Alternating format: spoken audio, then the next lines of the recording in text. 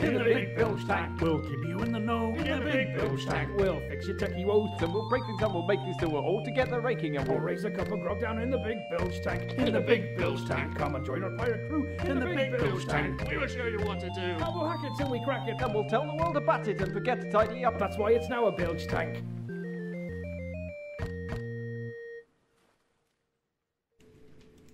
Hello and welcome to episode 019 of the Bilge Tank from Sheffield-on-Sea. Hi. Hi. Happy New Year. Happy New Year. We're back. It's been a few weeks and we're a little unprepared today, but But we have had at least 2 hours of sleep at least between us. Yeah, we had to share that. There's only one bunk bed here at Pepperoni. Yeah. But we're in good shape. Yeah, We have leveled up it was an interesting end to the what's year. that word? Big start. Comprehensively, that's it, yes. Definitely. So we basically had 2 hours sleep and re-emerged as an evolved form of ourselves. That's exactly right. So you're like John Saw now. I'm like Beaches Up. And Phil is like Philamander. Yes, quite. Should we start with the news? Let's start with the news. Stuff we love. Can we go to the surface screen, Paul? We can go to the surface screen. Let's kick off with Smarty Pie Touch. That's not the surface screen. That's not the surface So we got the surface screen. This campaign launched 2 days ago, and we tweeted about it, and like the whole world retweeted it. Brilliant. Yeah. It's the same guys who made the Smarty Pie case, which is the Lego compatible case for the.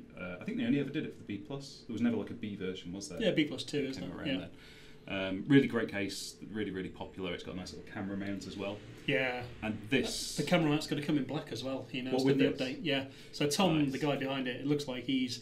I didn't realise he's a professional kind of product designer, which thing is why he's turning out these super slick things that actually fit and are shipped Yeah. within like a few months. Because normally injection molding stuff is, a pain. But It's he's hard. just, he's made a slick thing here, and we totally take credit for that overnight success.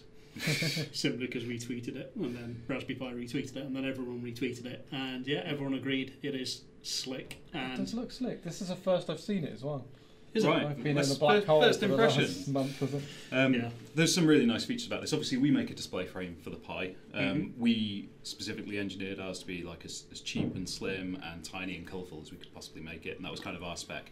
This goes in a completely different direction, and it's cool. There's a reason for this to exist as well. He's done some really nice things, like from the original Smarty Pi case, he's brought back the Lego compatibility. So there's like a little stud strip on the front where you can attach your own stuff. Yep. There's a place on the back where you can mount the camera module, so it becomes like a little webcam style thing above the screen. So have it at the top there, so it can go above the screen.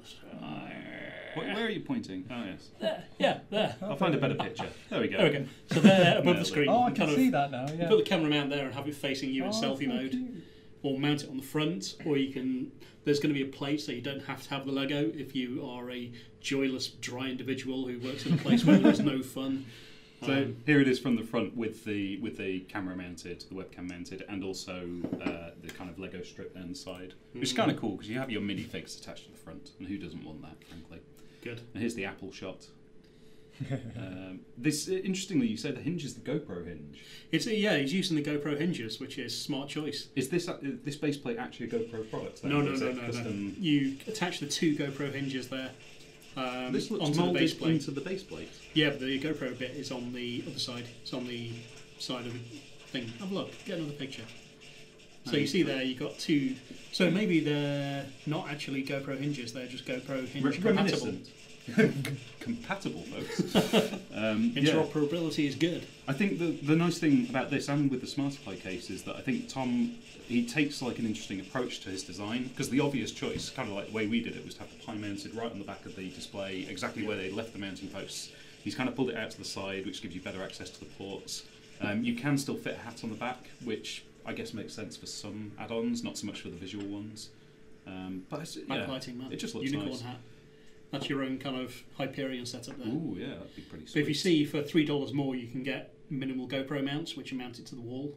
So there's That's your, this plate here, right? no, there's a smaller plate. Well, there's effectively not plates at all. There you go, those two things there. Ah. And if you've got other GoPro type mount stuff, it'll slot into those two slots and So- use the same bolts. Just to clarify, that he explicitly says it's GoPro compatible, does he? Or it just looks It uses, it is? yeah. If you Yeah. search for GoPro, go on, I dare you search on a Microsoft tablet. I'm not searching. But no, I really like it. We're really keen. As soon as we saw this, we contacted him and said, make sure we're hooked up Tom, as a distributor. Tom. Come on, Tom. Can we have some, Tom? Tom. But no, I think it's going to be really popular. It's a great idea. It's going to work really nicely. So we're very excited to get it. Mm-hmm. Yeah, cool product. Yep. Nice work. He's got a split USB cable as well, just like us. Yeah, it's got ferrites on it. It's Or a got- connector. no, I think that's just Just there. just the Yeah. split kind of barrel, isn't it? Mm-hmm. Vaser landing as well. These Nice. mounts, yep. Yeah, it's a really nice campaign. Yeah, smashed through its target in 24 hours. Expect it to go quite a lot further, really. Yeah. And Was it he had like- another tier? He's got more tiers. Has he had any more tiers? Yeah, scroll down. Oh no, it's just a nice. No, it's just a non-early bird tier, is it? I think Reward so. 2. For $23, it's not a bad price, is it? That's Yeah, surprisingly cheap. I think it's excellent. Looking forward to it. Cool. Great stuff. Next up, got this great project that I saw at Hackaday, where a guy's turned 3 ammeters into a clock, Mm-hmm. and I just love this. It's kind of it's just an awesome little hack. So obviously the ranges on the ammeters have been turned into. Oh, hello. Where are we going? I'll just show you big. Have been turned into visualizers for kind of hours, minutes, and seconds. So I assume he's printed custom plates for the fronts of these meters, and then it's using some sort of DAC to turn the actual clock data into a voltage that a signal that the ammeters can read. Mm-hmm. I think it said it was a MSP 340, 430 based. Yeah. Yeah. But it's a nice little toy. I like that. We need to build one. It'll look great on the back wall.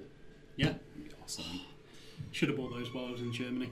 Still got the Nixie tubes to fire up. Oh, yeah. Oh, from your Yeah. horde of Berlin Make weird Fair. reclaimed Yeah. German hardware.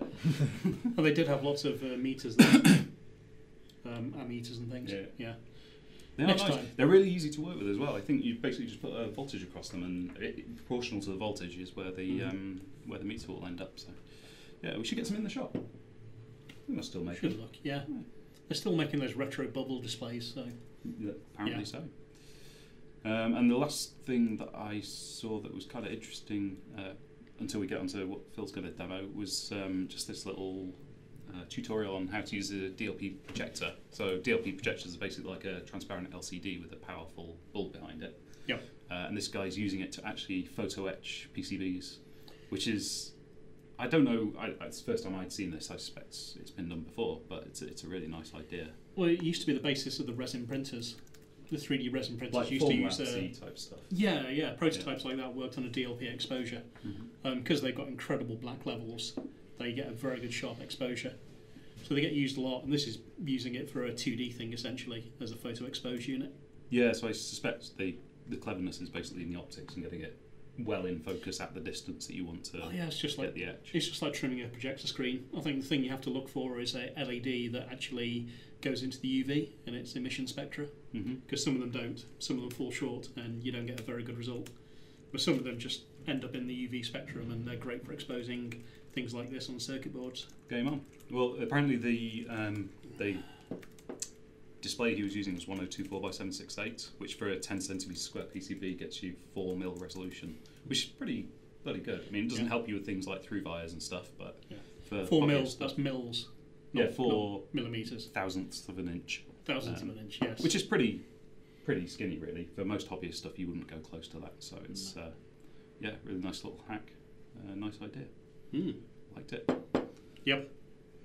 The next thing we were going to have a look at is that obviously zero is still the hot topic. Everyone wants a zero. Everyone's talking about it. But someone found a way to turn the zero into a USB host mode so that you can actually use things like virtual Ethernet and stuff to talk to it directly, which is great for the zero because when you're prototyping and you've got no kind of connectivity without using a Wi-Fi dongle, it gives you that kind of flexibility. So Phil's got a zero set up here. I've got it, but I can't make your. That's fine. We don't need that. You can plug your unicorn hat in. So the Pi's always been based on what's basically a mobile chipset, for routers and mainly mobile phone type projects. And one of the things that does include is a USB host mode, always has, and it's been used for various things, like programming compute modules. We've used it for stuff like that. No Windows 10. I do not want to automatically restart now. We're on the internet live. It's still doing that? Bill, if you're listening, talk to somebody. I don't think he cares anymore. Yeah, this is just really handy because obviously it means you can have like a single cable solution to your laptop or PC. You can have full network access to the Pi, so this isn't like some crummy shim. You can SSH into it, you can connect to it via a web browser, whatever, use HTTP. It is a full networking stack, which is just great. It's perfect for prototyping. It's fast as well. It's like really nice and fast, and you can get your internet connection back up from your Pi Zero via your laptop or your computer to the World Wide Web. It's going to be a damn sight quicker than the 100 meg on the standard Pi, I would imagine. No reason it wouldn't be. At that point, I wonder if there's any way I can meter that. I've been using a testing utility for testing those hubs, so I have to give that a go. Yep. See what kind of throughput it gets.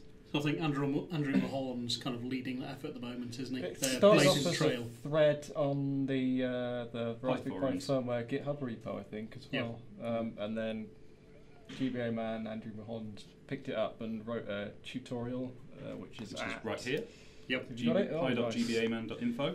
That is the one, and Adafruit Simple have been doing Side some stuff actually as well. turned that into an image that you can just install and it'll be ready to go. And I'm sure excellent. some other people are doing the same thing. And I've got a config that works really nicely for me, which makes it try DHCP, and if it fails DHCP, it will fall back to a static IP address. So if I connect it to my laptop, which has to have DHCP because of Mac internet connection sharing, and if it doesn't, it throws a wobbly and nothing works.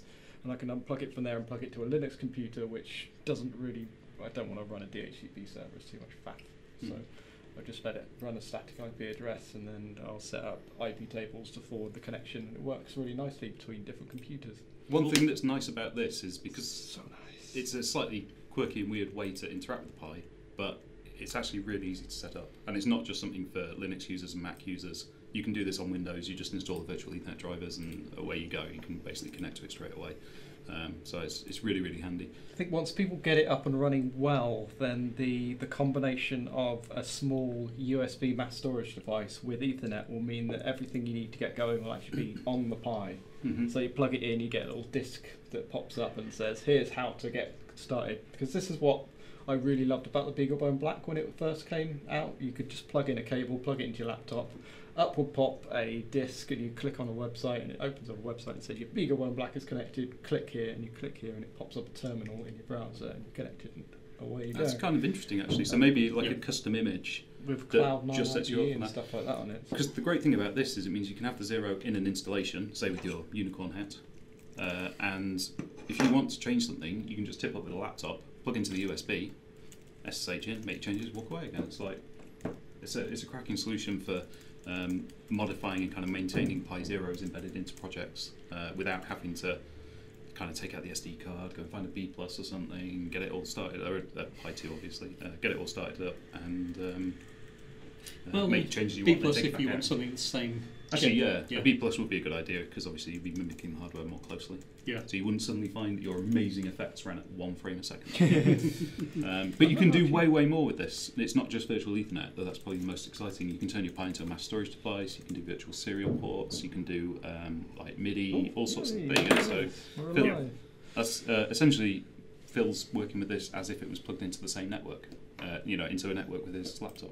So that's kind of It's awesome. really handy when you're on a train Yeah. and you don't want to use serial cables. This sounds because perfect for serial cables Rogan are awful. with his kind of crazy Yeah, setups of with serial his, cables and things. Yeah, the currently nomadic Rogan.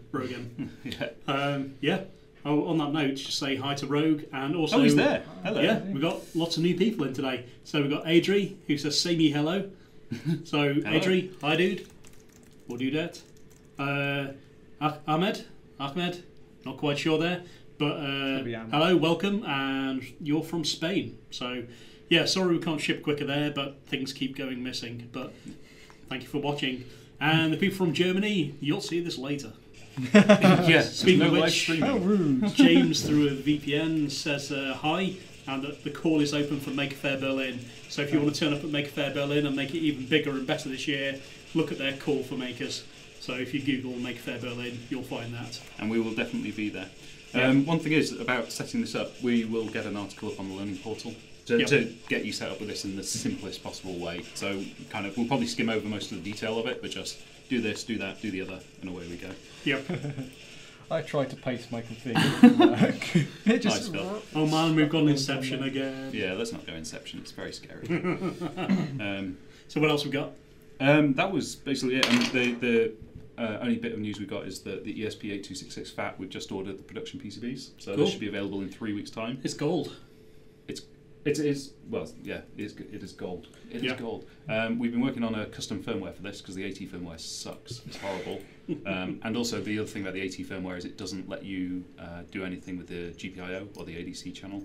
So we're doing a custom firmware that will let you actually interact with obviously the Wi-Fi network and do HTTP requests and things. Very carefully give it whilst another also go, just in case. you can give it a go. So if you're used to doing things the way we do on Explorer Hat, which is kind of internet.connect or motor.forwards, you'll love John's firmware. Yeah, we'll have something just like that, like Yeah. a Python wrapper. The firmware itself, obviously, it's kind of talking serial to it, but we'll put a nice wrapper around that and make it. Presumably that light shouldn't be on. Well, I think it's just the pin state of one of your pins for however your Pi is set up, which must be different to mine. We're still working on the software. So is that a pin that I should change? But the other thing that's kind of cool is that we've written a little proxy server to go with it, so that you can actually set up your Pi to treat our proxy server as the HTTP server for the Pi, which means that you can actually just make standard HTTP It requests. says connecting, but it never Yeah. goes any Kinda further cool. than that. So I think just before New Year's, you were showing me the Onion loading over that and just that. Yeah, basically Yeah. you can load, like, you can go into Epiphany browser and you can load a website and have it all come over your ESP8266 FAT, which is kind of cool for Pi Zero. It's Yeah. more practical for kind of making API requests or Oh something. yeah. So you've got your Pi Zero in the field, you might use the analog channel from the FAT to log some sort of sensor value, you can then post that up to an API. Using something like that as an actual proxy is way beyond Have you got a close-up what you'd camera? expect. Or do We you haven't not have close up that camera, today? it's not very close up. We might need to just do it zoomy. There you go. It's also attached to Phil's laptop, so I have limited limited movement. But yeah, basically, obviously you've got your ESP8266 module at the front, and other than that, all we've done is broken out some of the GPIO from there. So you've got, I think, 6 I/O channels, the ADC channel, and you've also got 3v3 and ground reference points as well. And there's a little prototyping area on the back, so you can kind of build your, because obviously with the Pi Zero, you could solve this directly to the Pi Zero, super slim. Yep. Actually build your circuit on the prototyping area, so like your light sensors, whatever. Make the whole thing as tiny as you can. Stick it all in a tic-tac box, because that's what everyone's doing these days with the Pi Zero. Yeah. And yeah, where you go. Start logging your data. We haven't seen Altoids tins yet because there was No. always a bit of a beef that the Pi was slightly too large for a standard Altoids But tin. now you can fit like 6 in there. You can fit it in the slim. I think Starbucks do quite a slim mint tin that How opens did- at the top. How do people usually deal with, so like your pin headers or whatever on the underside? Is the coating on the Altoids tin good enough to avoid You any just sort put of shorting? plasticine in something there. Right, okay, so you put down a bed for it essentially and then plonk it in. Do you know That's what's top kinda of your cool. head? What It's should always be capped open at the at top. What the lights on? The phone. There's 4, BCM4. I'm pretty sure. Oh, hello from Bangladesh as well. Hassan. Hi. Yeah, because you'll have it in programming mode, I think. It's output, isn't it? It's output. I haven't done raw Phil's GPIO. live debugging. He's never seen this code before. It's never run on his Pi before, and we just don't know. Yeah. It's a bit bad that we can't see you debugging. Should that be high or low? We need to fix that, don't we? Be high to leave it in non-reset state, I think. We'll figure it out. And the other thing we've got is Drum Hat is now on the store. Available I very subtly featured it on the front page as well. on the Yeah. front page of the website. Yeah. Let's bring up the website. There we go. Drum Hat, lovely. There you go. So this is one of Phil's products. It's really nice. It's got little underlit pads, so each pad has got an LED underneath that shines through when it's in contact. Though you can control them yourself if you They want to. came out so well. They do. Well, It's that's- lovely. I think we've seen one customer at least get a lot of these and a lot of pies to go with them. Really? So I don't know whether that's for a classroom setup Ooh, nice. or whether they're just intending on having the full Phil Collins in front of them. Did they order a gorilla suit at the same time? They did actually order Gorilla Suit. Wow. Okay. We only had the one in stock and they nabbed it. Theory confirmed. Yeah. There we go. But yeah, drum hat is lovely. It's also super cheap because it really is. It's 8 channels of I capacitive did touch, and ah a which is little awesome. bit about making this one because it is so simple and so basic. It kind of feels, but it's turned out lovely, so man. nice. Again, we need to make Let's go this a close T-shirt because I think that would thing. Yeah. I think that's one thing we're going to do this year. We're going to sell out and do some cool merch. Definitely. Oh, yeah. Oh God, I've just damned it by calling it cool, haven't I? A little bit, but Yeah. Any other resolutions? It's a bit naff, but what's the one thing you're most going to do this year differently to last year? I'm going to spend more time in Eagle. Okay. That's my resolution. In fact, I was in Eagle at 4 a.m. this morning. So Yay. maybe not that much more time, but more time, definitely. Yeah. Phil? Yeah. My New Year's resolution is to stick Post-it notes all over the wall. Okay. Ooh. Basically, With Post-it anything notes on, or everywhere. just post it? I think I'm going to write stuff on them. 'cause Okay. Right. My organisational skills are traditionally horrible, and trying to organise through any computer-based system is they're all terrible. They all get in your way. Yeah. So Post-it notes everywhere. That's going to be my thing. I think for me, it's just going to be doing things rather than leaving things undone. I think October, November, December, it was just a wild, wild ride. And yeah, we did a lot of stuff. Yeah, it was heavy, wasn't it? But Have we got a plan for the IoT FAT? Sorry, Mm. have we got a plan for the IoT IoT? Gareth fat? Terrace, have you got plans for the IoT FAT? So there are two things. There is the ESP2866 that we just things. That's an IoT FAT. That will be around in about 3 weeks. Yep. Manufacturing going sensibly. There is also Phil's EnviroFat, which Wow, I'm also working on IoT fat. are you? Yeah, I don't know what he's talking about though. Okay. Yeah. Whether it's something have we talked about something? I'm not sure, but Mm. Yeah. No, IoT FAT is something else as well, isn't it? So there's going to be graduations of IoT. Yeah. We're going to also pick up the conversation with the guys from Initial State because they've been lovely. Yeah, cool so guys. expect a whole IoT section, but IoT for everyone. We're not talking about fridges with kind of chips stuck on them randomly like Swarovski crystals or anything. We Yeah. want understandable stuff that people can stick together and make happen. Well, things that are cool as well, because home automation is kind of interesting space. It's not as popular in the UK as it is in America. Yeah. But you can certainly make a start with that kind of thing by starting to that log your thing. environment. And Yeah, this thing you're doing, that's completely different to Phil's thing. Yeah. Yeah. But EnviroHat is coming also. That's kind Yeah. of cool too. EnviroFat. That one's more about the sensors. The IoT one that's coming is more about driving things like relays and stuff like that. So It's going to be awesome. There is a Bosch sensor. So Bosch do the pressure and temperature yeah, that's sensors. BMP280. They've also got one that does gas particulates in the air. That should be coming out now. And I've just got a Canary for home. And it's amazing how doing the Pi stuff and building your own stuff, getting something like the Canary, which is perfectly shiny, and finding it so locked off and hard to work with, that you just want to make your own stuff. So definitely want to get that Bosch sensor working. So we Yeah, can actually- effectively get a Pi Canary. You came in and you said, I got a canary. Check out the camera feed for my home. Yeah, and here's my But it's only humidity. got my data for the last 24 hours. It sucks. Yeah. It's just like, I'm going to build my own. Yeah. I don't need this. Yeah, so I think we can get open source Canary that doesn't try to charge you for cloud storage so much. Actually, they're fairly reasonable, but they all do it. They all try and upsell you on the storage of video and things. And I think that's one thing that Pi could absolutely surpass and excel at.